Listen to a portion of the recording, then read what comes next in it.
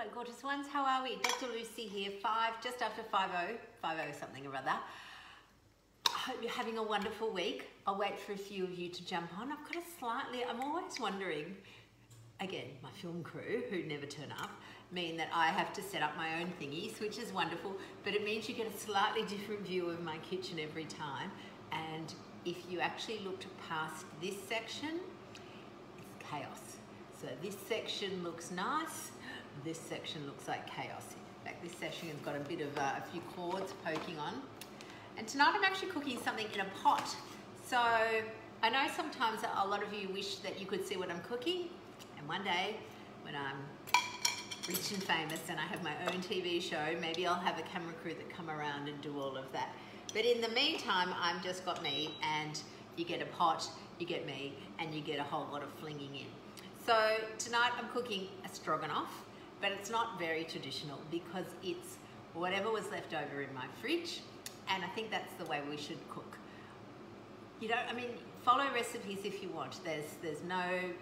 You don't need to not follow a recipe if that's the way you like to cook. But if you've got stuff in your fridge that needs using up, use it. It doesn't have to be traditional. So I often think, it's like a base. Now I'm just going to put in some ghee. So ghee, every now and then I cook with ghee if I've got enough. So I made this one. And what it is, it's actually, it's the butter, and all the dairy proteins have been kind of cooked, and they sink to the bottom like a sediment, and then you strain it. So I've got a bit of this left, and I did heat it up beforehand because trying to sort of scoop out some ghee. Now my pot thinks I haven't loved it. So I'm just going to fling a bit of that in. It's very similar to butter, but it gives a nutty taste and it doesn't burn. Now, here's some tricks, right? So I am the queen of freezing meat and then forgetting to take it out of the freezer to use it. So I've got some leftover Our Cow. As you know, I do love this company, and they've been around. They're all over the place at the moment because they source ethical grass-fed beef, and they give, they're direct from the farmer. So there's no factory farming, and it's really how meat was meant to be produced. So I don't have enough I've only got 500 grams of beef, and as you know, I like to batch cook. So I was thinking, I don't even have time to thaw it before I'm talking to you lovelies. But you know what? You can actually cook mince if you're clever, which of course I am, without thawing. So I'm just showing you that this is literally, it's a lump of mince. In fact, what I want to do is try and turn it over, because what I don't want to cook in my mince is that, that black thing. That's no good for you. Fun facts by Lucy. So here is a hunk of mince, and I'm basically just going to pour that in. I'll just make sure the ghee is all around. And then the key is just to keep turning it over. And then, because I didn't have enough mince, I found some sizzle steak. And again, just because beef stroganoff says you have to use little things of beef, strips, who says? You can make up your own rules. You're the boss of you. So I'm actually going all over, and I've got some sizzle steak, which again is frozen because I didn't take it out of the freezer. And what I'm going to do is actually chop it. So this is like 5 little steaks stuck together, but it'll chop pretty easily, as it does. And then once it goes into the pot, you just turn it, and they'll all break apart, and they'll be perfectly fine. So you don't have to, as I said, you don't have to follow any rules. The main rule is just food hygiene and making sure that you wouldn't then cook a salad on this meat plate and serve that. You can certainly chop your veggies that are going into your stir fry on a meat plate. You don't have to worry about that because they're getting cooked. So, it doesn't matter. All right. Now, I've realised I've forgotten a wooden spoon. I always forget something. I'll just grab a spoon.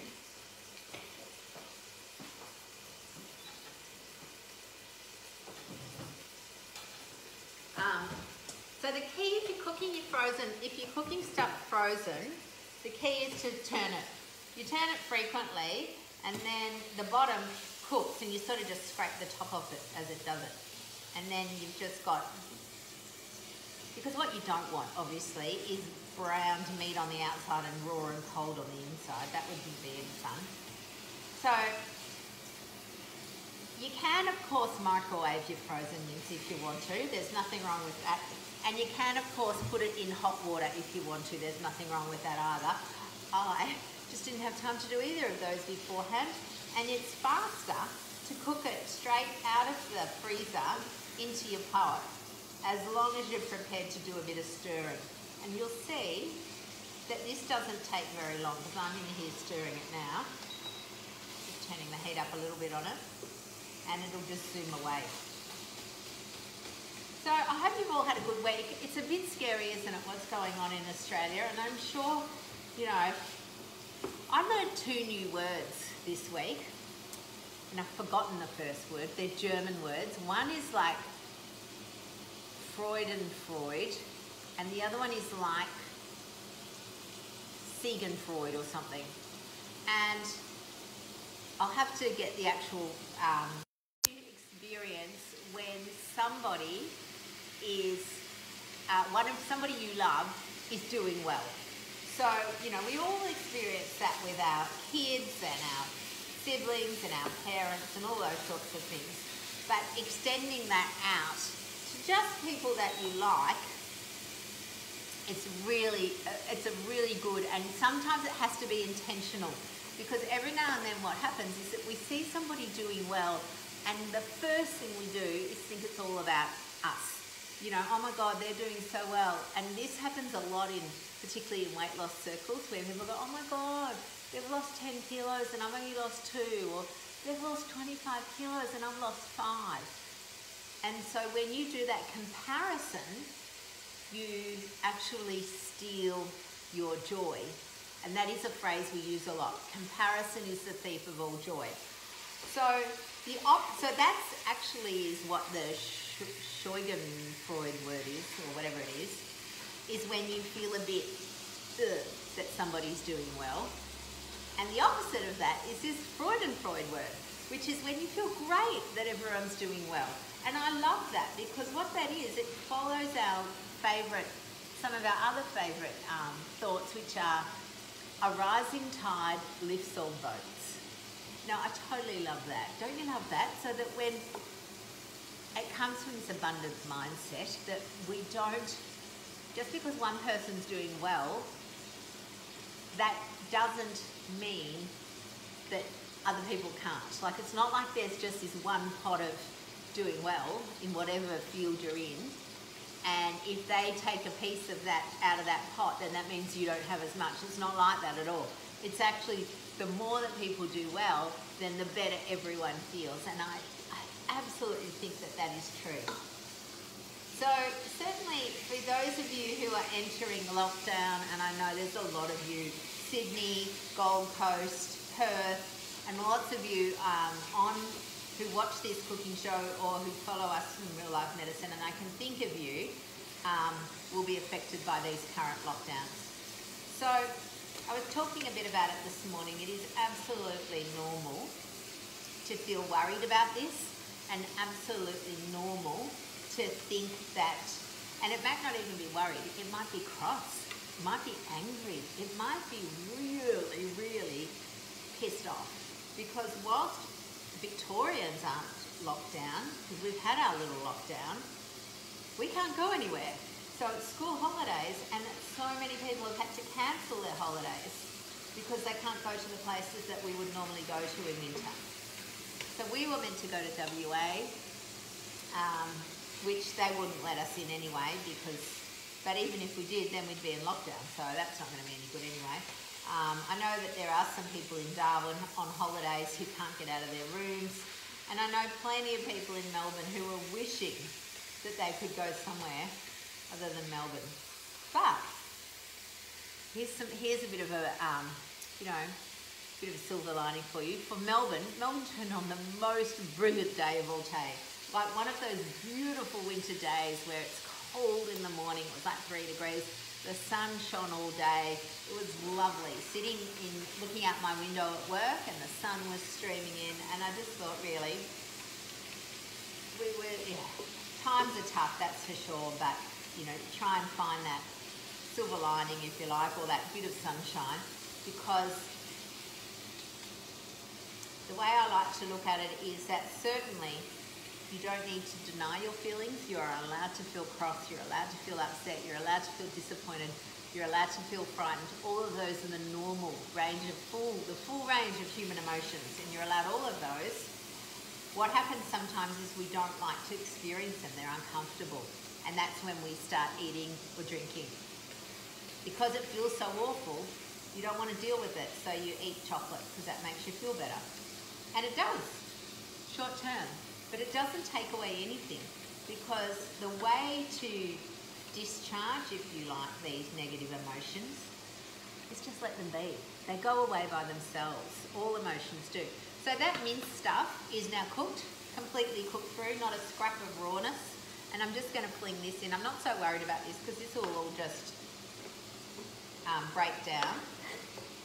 What I didn't want to have was just big clumps of mince. So basically I'm just going to pan fry that meat off, brown it. I'm flinging in some, you know, my famous chopped onions.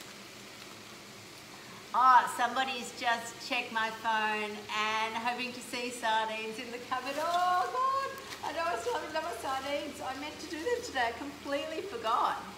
So I do have to do that. Wow, God, you guys are calling me out big time.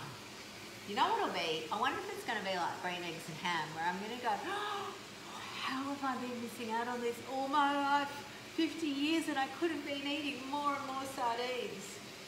I reckon that could be like that. All right. So remember, I like to use up stuff that's been in my cupboard. I've got some mushrooms that are really on their last legs, which is why I decided to cook stroganoff, because not only have I got this bag of mushrooms, I've got a couple of actual bags of mushrooms that I'm going to need to chop. So, and I've got a, what do you call this thing? Eggplant that's really also, if I don't use it today, it might, and I, you know, might have to go in the bin. And as you know, I hate binning stuff just because I haven't been organised enough to cook it. So therefore, it gets shoved into the stroganoff. It's not a traditional stroganoff vegetable, but who cares? So I'm going to chop that, and I chop it chunky. Again, I don't want to, I'm not skilled enough to be doing that chonk, chonk, chonk, chonk, chonk that people do with fine cooking, and I don't really like that. So, and I just sort of chop all together. The good thing about this, how's this for a good trick? This eggplant has sort of soaked up the meat juice that was on my bench. Which, as I said, when you're cooking your vegetables, you can use the same tray. It's only if you're not going to cook them that you would need a clean chopping board, and you'd be washing your hands between hand. Or you do what most people would do, which would be to prep your salad, put that away, and then put your meat. So there we go. So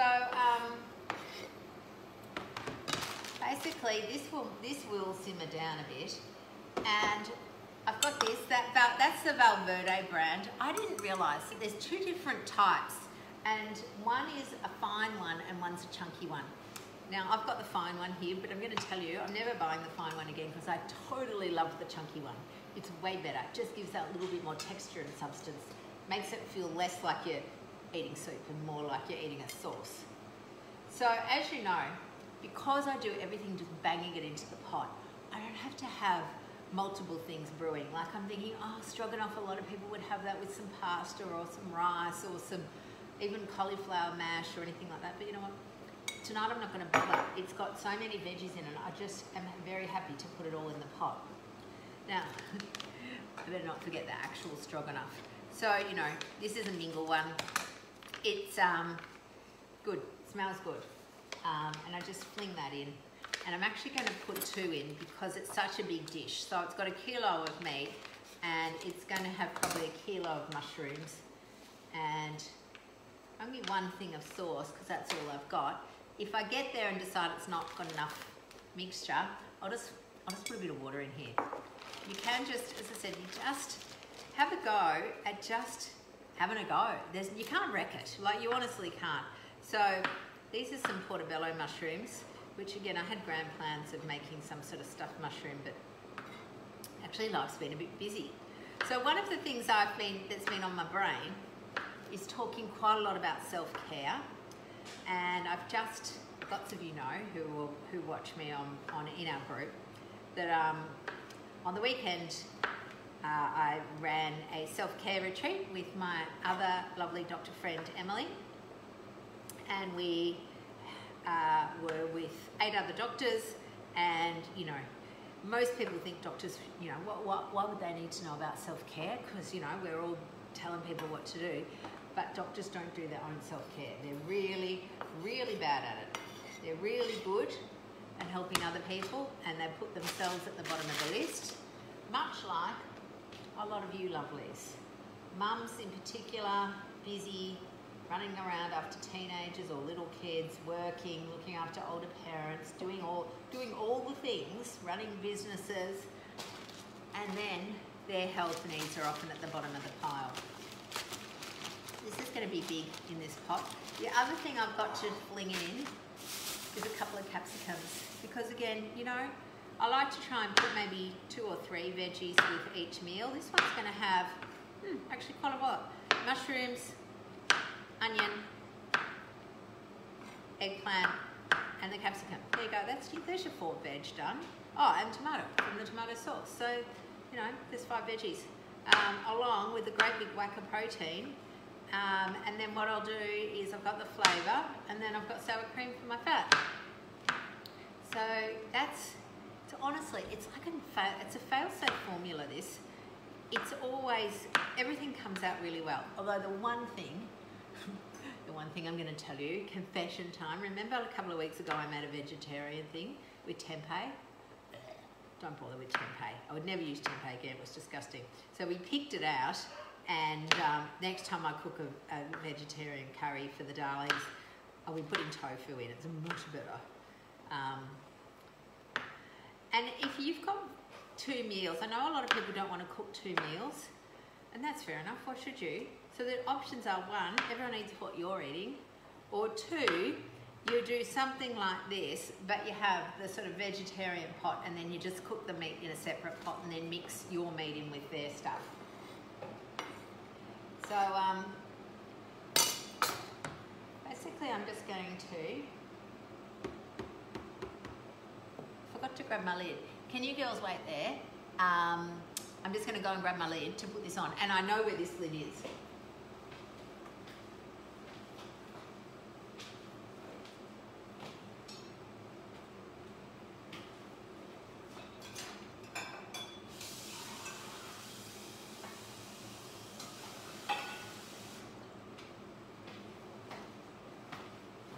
Okay, here I am, lit it up. So I am going to just put a bit of water in, drizzle that around. What to do with the lid?